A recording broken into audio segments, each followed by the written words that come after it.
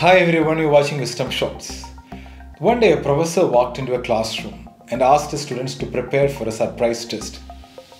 The students took their seats and waited nervously at their desk for the exam to begin.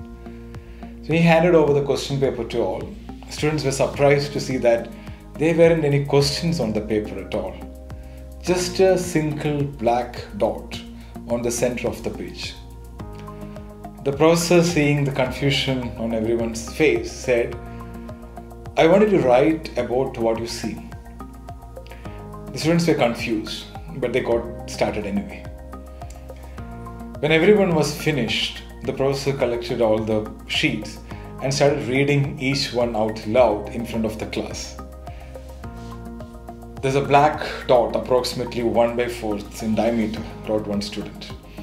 "I see a little black spot placed in the center of the page," wrote another person. On and on it went.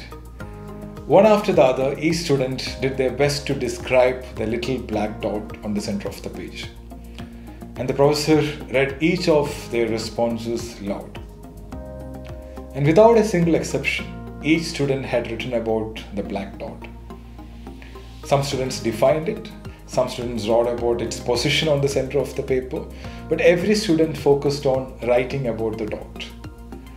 After the professor was finished reading each student's paper out loud, he paused and looked at the class. Confused and curious, the classroom fell silent, waiting for the professor to say something that might help them to make sense of this peculiar test. He said, "I gave you this exam because I wanted to give you something to think about. Because it will teach you a lesson that will be tested throughout the rest of your lives." None of you wrote about the white part of the paper. Instead, everyone focused on the black dot and ignored all the space that surrounds it.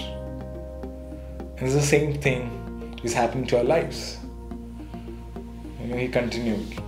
We place too much attention on the black dots of our lives, whether it's finance, relationship, health, career challenges. These are black spots, and these are tiny in comparison to the blessings we have in our lives. But these black dots are the ones which take away our peace and happiness. Now, our brain setting is like a digital camera. There is a manual focus and an autofocus. The default setting of our brain is autofocus. It focuses on what's wrong, due to evolutionary reason. But we have to change that setting or condition ourselves to manual focus. Focus on the brightest spot. Wherever our focus flows, energy flows there. I'll give you one more example. Two of my friends went to a party, same party. Let's call them A and B. In that party, A saw some people arguing and fighting in one corner. He decided to focus on that. He zoomed his lens, the brain lens of course, and focused on that. The second guy, B, went to the same party. He also saw the same, fight happening there, but he decided to focus on people dancing and laughing at a different corner. So he focused on that, right? So the next day, I asked both my friends, how was the party? So Mr. A responded, "That party was sad, man. I don't know why I went there. People were fighting and arguing, blah, blah, blah." So I asked Mr. B, how was the party? His response was, "Oh, that party was rocking, man. I had the best time of my life." Same party, but different responses. The same with our life. The environment, situation can be same, but when you change your focus, you get different results. Like a camera, when you click a photograph, you look for nice backgrounds, right? Nice expressions, isn't it? We can use the same principle and focus on brighter side of things. When life gets blurry, change your point of focus. Adjust the lens of attitude. And our brain works, just like the Google algorithm or the Facebook algorithm. So if you keep clicking on some negative news on Facebook, more of similar news will show up on your feed. On the other hand, if you watch more of positive, funny stuff, that will show up on your feed. If you're consuming a lot of negative media, you'll see negativity all around you. The opposite is also true. Your vibe attracts your tribe.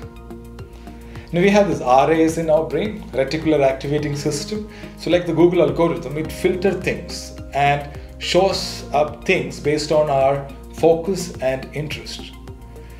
And for some reason, if you are in the middle of a dark spot right now, first look back and remind yourself that you have overcome adversity in the past. And if you've done it before, you can do it again. Spend your time, focus and energy on the solution, not the problem. See, black spots are minimal in our life comparing to infinite number of bright spots you have got in your life. Next time you come across a black spot, put things in perspective and see it just like that. Don't exaggerate, don't make it bigger. Take your eyes away from the black dot in your life and look around all the space that surrounds it, the bright spots. These are blessings, gifts we have in our life, and that should be our point of focus. Thank you so much for watching. Stay strong, stay safe.